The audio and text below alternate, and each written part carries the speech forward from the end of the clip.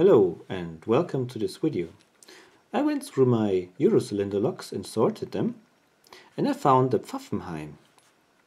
I already messed around with this side quite a while ago, but that side here is unmodified, so I didn't open this side. And yeah, I want to show you this lock a little bit. So it says Pfaffenhain on the front of the key, and Pfaffenhain is now part of the ABUS family since 2003. It's quite used, as you can see. The lock operates very nice, very smooth.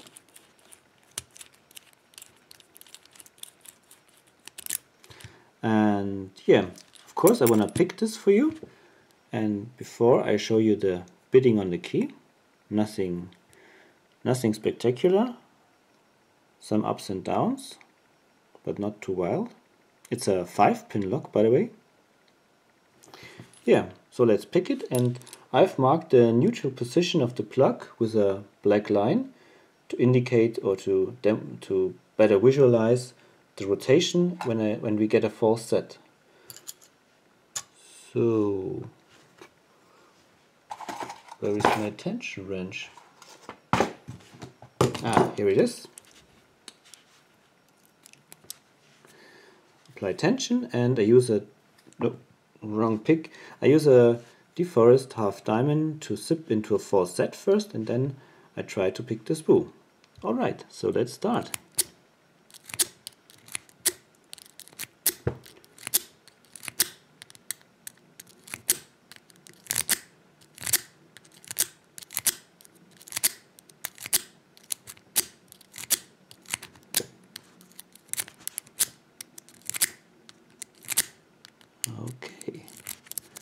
Okay, got a good false set, as you can see. So now let me try to pick the spool. That gives very nice feedback here.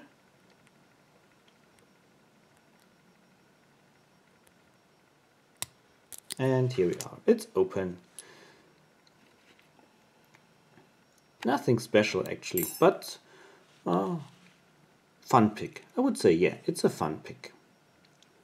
And yeah, I will not gut this, because when you have a look at my usual follower that fits to the most of the Eurocylinder locks, it's too small.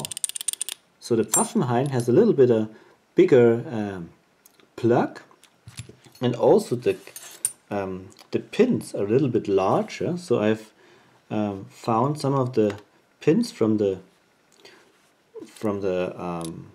mast side here. And here they are. So on top we have the driver pins, and below we have the key pins. Also nothing too spectacular. Oops, pardon.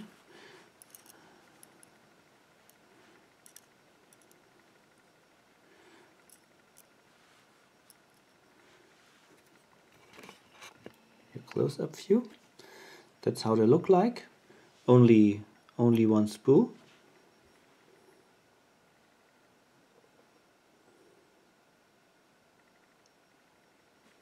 But when you measure them, you find that they are a little bit larger than usual pins. So this Pfaffenhain pin has 3 millimeters as diameter, and a usual steel pin from another lock, and I found them to have the same diameter across many different other locks. Come on, do it this way. It has around 2.8 or 2.85 millimeters. And when you compare them like this, you also see that they are a little bit bigger.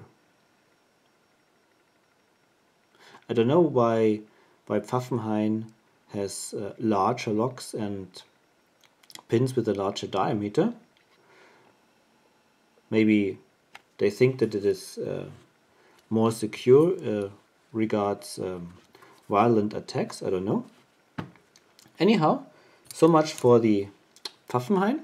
Thank you very much for watching. Happy picking. Bye bye.